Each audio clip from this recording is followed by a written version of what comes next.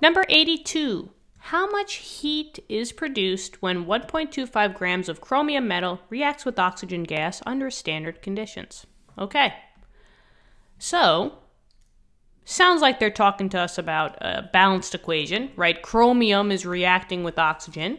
And they said under standard conditions, they're talking about heat. So that means that they want us to find the enthalpy values in the back of a textbook. So that's exactly what I did. So I found out the delta H values, how much heat of formation is used for chromium metal, oxygen, right, that it's going to be reacted with, and the compound that it forms naturally under standard conditions is Cr2O3. So that's the first thing. I'm going to write that down. So we have chromium, solid, that's the metal, plus O2, and that's a gas, will produce or come together and form chromium 3 oxide, Cr2O3. And that's a solid. All right. So the next thing we're going to do is we're just going to make sure that it's balanced. So in this case, I have 2 chromiums. So maybe I'll put a 2 here, right? But now here's the problem. I have 3 oxygens and I have 2 oxygens here. So maybe instead of doing that, maybe I'll put a 3 here and a 2 in front of this compound to get 6 oxygens for each. And then I can balance the chromium. I'll put a 4 here because now there's 4 chromiums here. The next thing that we're going to do is just list out what our delta H values are from those appendix, and aka the standard states. So chromium, 0, no bonds, so no heat to form it. Oxygen, diatomics, they're all 0, takes no heat to form these.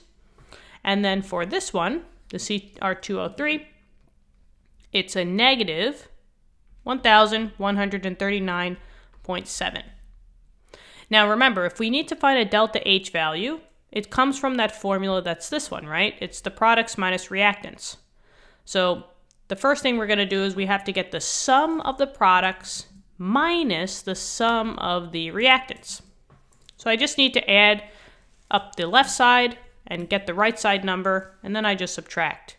So just make sure, remember, we've seen this time and time again. We're going to take those numbers that we found in the back of the textbook and multiply by how many we have on our equation. So in this case, it's 4 chromium, so I'm going to technically multiply this by 4. There's 3 oxygens, so I'm going to multiply that by 3. And then there's 2 of these Cr2O3s, so I'm just going to multiply it by 2. I have to sum the reactant side up. It's literally Cr plus O2, so I'm just going to add these 2 together. And then this I'm just going to multiply by 2. So on the left-hand side, it's a 0. And then on the right-hand side, I get what? Let's see. 1139.7 times 2. Negative 2,279.4.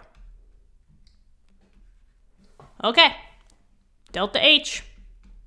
So delta H for the whole reaction, RXN means reaction. It's just the products. So what happened to the equal sign? There we go.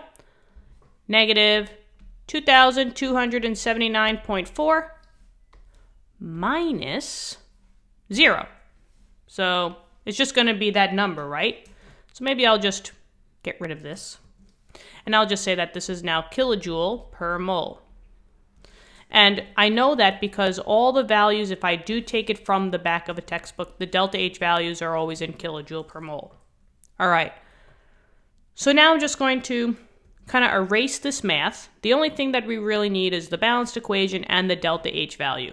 So I'm just going to get rid of all this just to have, more space to work with. So just pause the video if you need to write it down. But it's going bye-bye. This is the only thing that matters. And now let's get to the problem. It says how much heat is produced when we have 1.25 grams of chromium metal. In this case, we only know that we have 4 moles of chromium metal. I don't know how much is going to be needed when I only have 1.25 grams. So let's see. This is what I'm starting with. So I have to start with 1.25 grams. And and it's of chromium, right? And maybe I'll say that this is grams of chromium. Now remember, in order to use this ratio, here's the heat value. I need to get it in moles. I have grams though. Oh, but I know how to go from grams of one thing to grams of another. Got to multiply by the ratio, right? Throw the unit that you don't want on the bottom. And the unit that you do want, moles of chromium, goes up on the top. So, remember, gram to mole of the same element is the periodic table. 1 mole equals whatever the mass of chromium is on the periodic table. It's 52.00. So that one was pretty easy.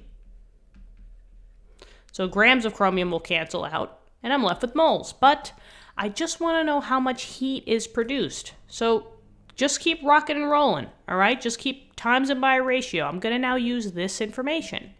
So times by a ratio. I'm going to throw the unit that I don't want on the bottom. I don't want moles anymore. I want the actual kilojoules. So kJ goes up on the top. Now, it's negative 2,279.4. So that's the number that goes on the top. 2,279.4 kilojoules per mole. But now we're specifically saying it's of chromium. When you give an actual element or a compound, you have to go and see what number am I using here. Can I just say 1? Let's see. For this equation, how many moles of chromium produced this amount of kilojoules? 4 moles. So I have to put a 4 down here. This is like the only tricky parts of enthalpy. So just make sure if you're using these numbers, you have to take the coefficient, okay? So now moles of chromium cancel, and now I'm good to go. So 1.25 times 2279.4 divided by 52. Right, 2279.4? 229. Yeah, 2279.4 divided by 52. Oh, and divided by 4. So I get a negative 13 point... How many sig figs? I need 3 sig figs. So 13.7 kilojoules. Okay. Now, there's a couple of things here. They just asked for how much heat is produced. So there's like a catch here, guys. How much heat is produced? It's 13.7 kilojoules. The negative means that the heat was released into the environment.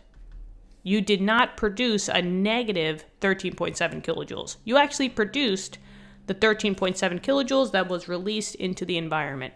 So depending on what your teacher or professor wants, maybe they actually just want the 13.7, or maybe they just want you to put the negative there. I don't know. I'm going to leave it as the negative, but just know in terms of thinking wise, the actual amount is 13.7 kilojoules, and it's being released because it's negative into the atmosphere.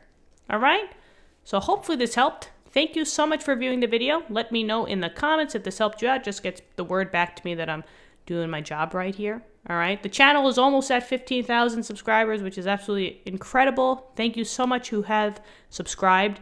I really do appreciate you. And for anyone who doesn't, I do appreciate you guys as well. I really hope that you guys are learning, and I will see you all in later lessons. All right, take care. Bye-bye.